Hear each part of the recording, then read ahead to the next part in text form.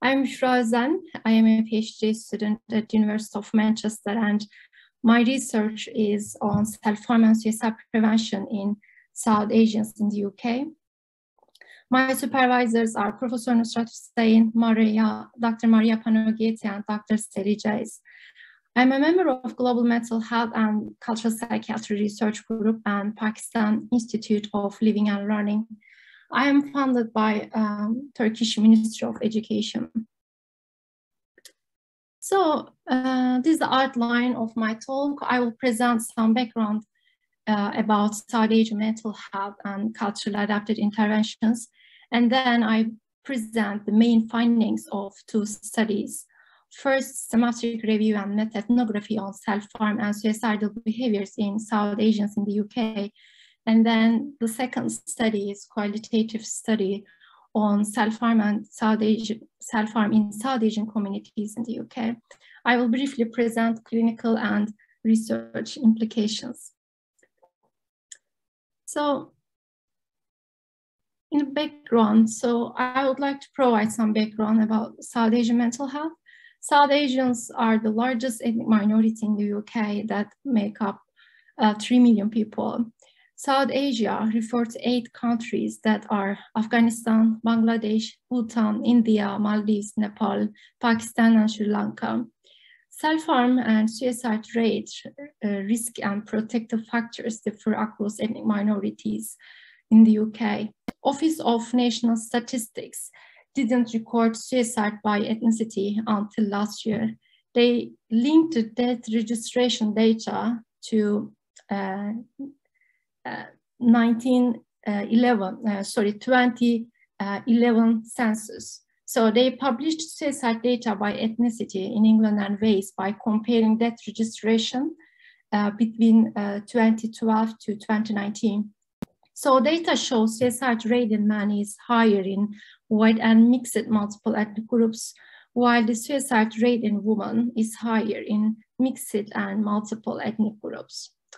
Also, we know the self-harm rate differs by ethnicity from clinical record studies.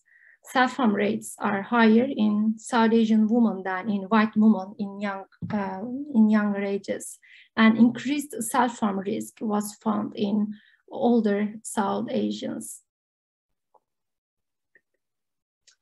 So this evidence is reflected in some policy papers and reports.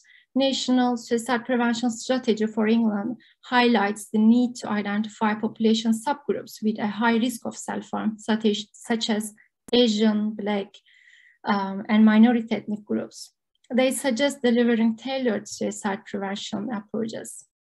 And also there is a growing recognition that psychological interventions should be considered diverse values and beliefs, and there is important development in culturally adapted intervention.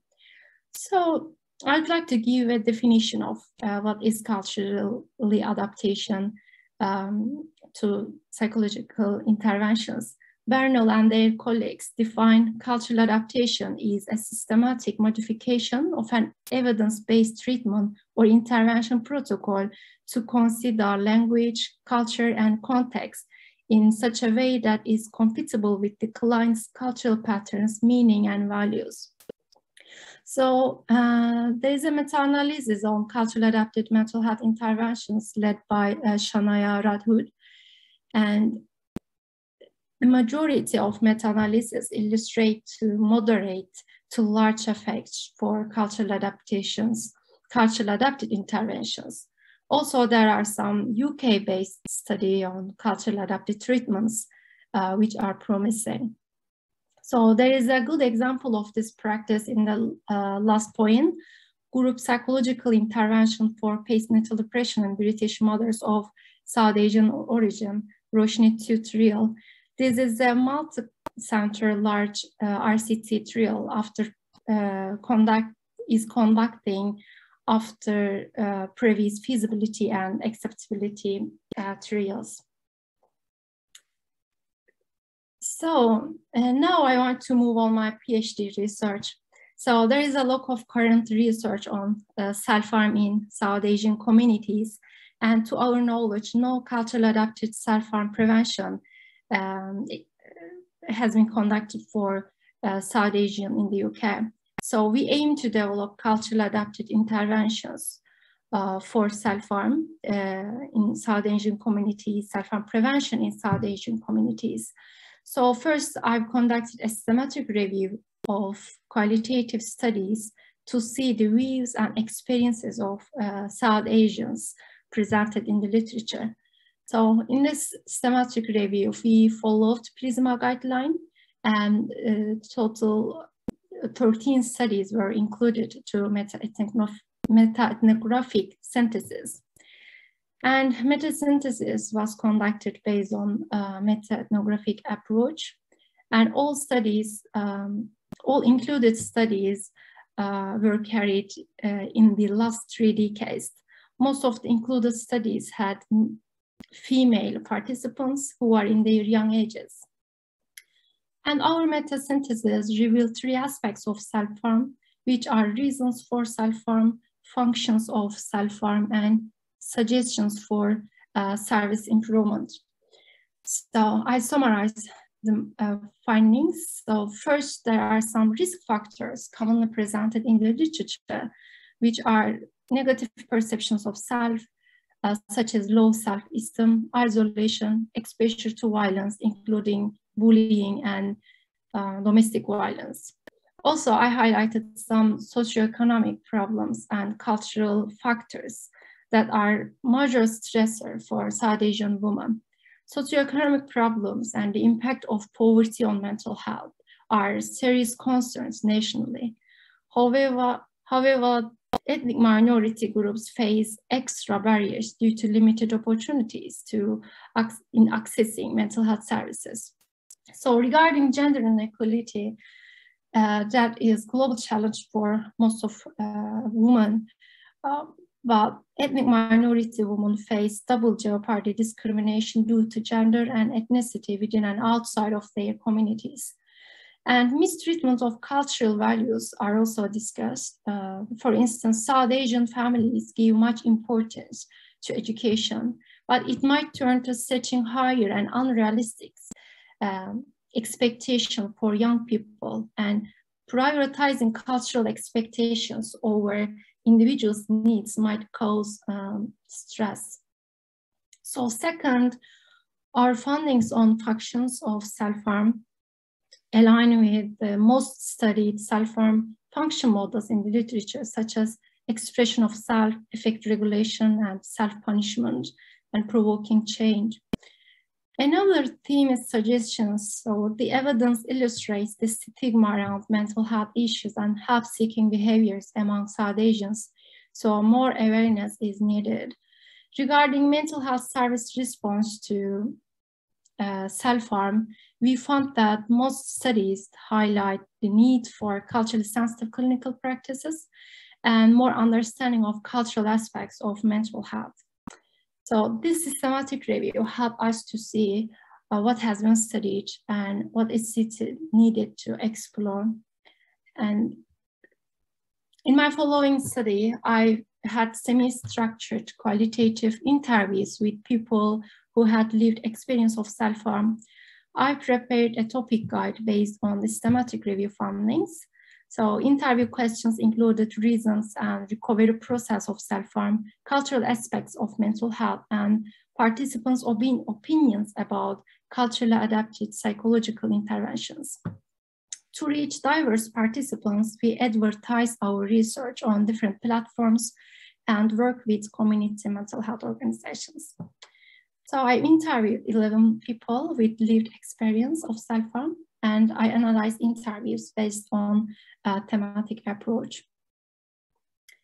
So main findings of qualitative study on lived experience of self-harm. In this research, I more focused on recovery process. So we discussed the healing process with a holistic approach, including mental and physical health, general well-being, and social life, which are all interconnected. So recovery is not limited to self-harm cessation.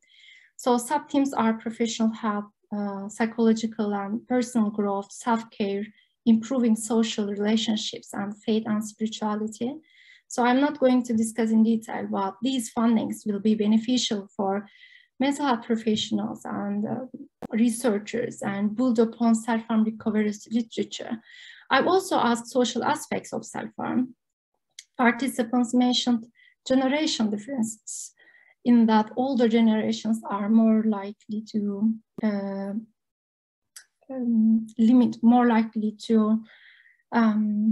have limited knowledge about mental health and reluctant to get psychological help.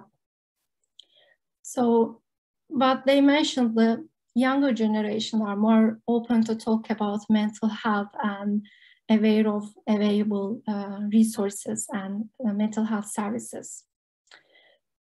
And also there is still some stigma around, stigma and misconception about mental health, and more understanding of cultural aspects of mental health among health professionals are needed.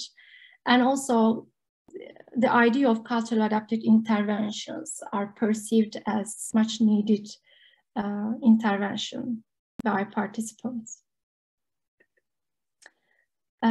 So our systematic review and qualitative study uncovered experience of self-harm. So we anticipate it to be helpful for researchers, professionals, and commissioners who work towards improving self-harm prevention. Our funding strongly encouraged the development and evaluation of culturally sensitive interventions for improving self-harm and suicide prevention in South Asian communities in the UK. And policies and investments are needed to implement the evidence by providing appropriate training to clinicians and commissioning large trials in this area. So I try to summarize my 2 studies on self-harm. I have 2 ongoing studies.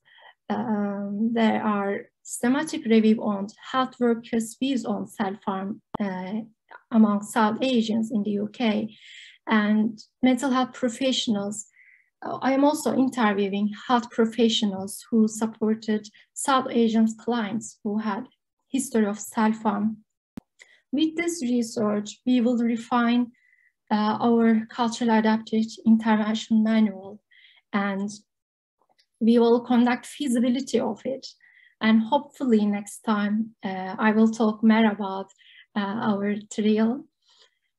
So yeah, here is my reference list, and thank you so much. This is my end.